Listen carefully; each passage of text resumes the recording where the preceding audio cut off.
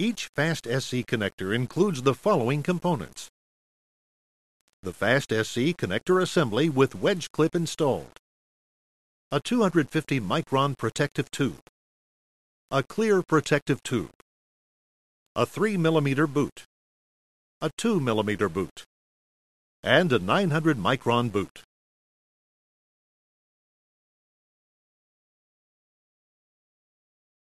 Warning: always wear eye protection when handling optical fibers. Dispose of any cut or cleaved ends properly. 900 micron fiber termination. Slide the 900 micron boot onto the fiber. Refer to the strip template and mark the 900 micron fiber at 40 millimeters from the end of the fiber. Strip 40 millimeters of 900 micron coating from the fiber. Check the fiber integrity by bending the stripped end slightly at 60 degrees. Clean the bare fiber using a lint-free wipe moistened with fiber preparation fluid or 95% purity or better isopropyl alcohol. Insert the bare fiber into the CT38 cleaver and cleave to a length of 10.5 millimeters, plus or minus 0.5 millimeters. The wedge clip is engaged at shipment.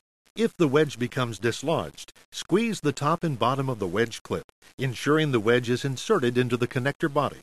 A click will be heard. Option A: termination without the use of a visual fault identifier.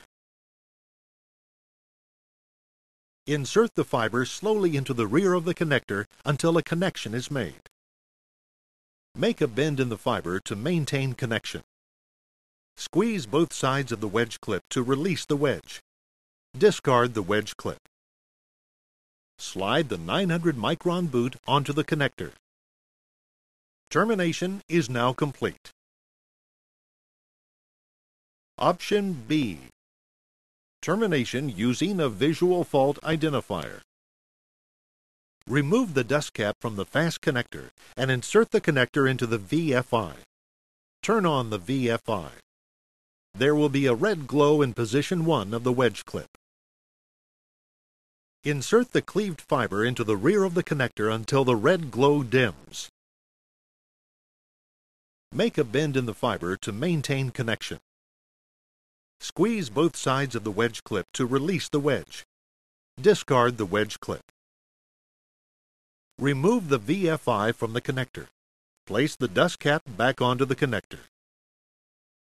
Slide the 900 micron boot onto the connector. Termination is now complete.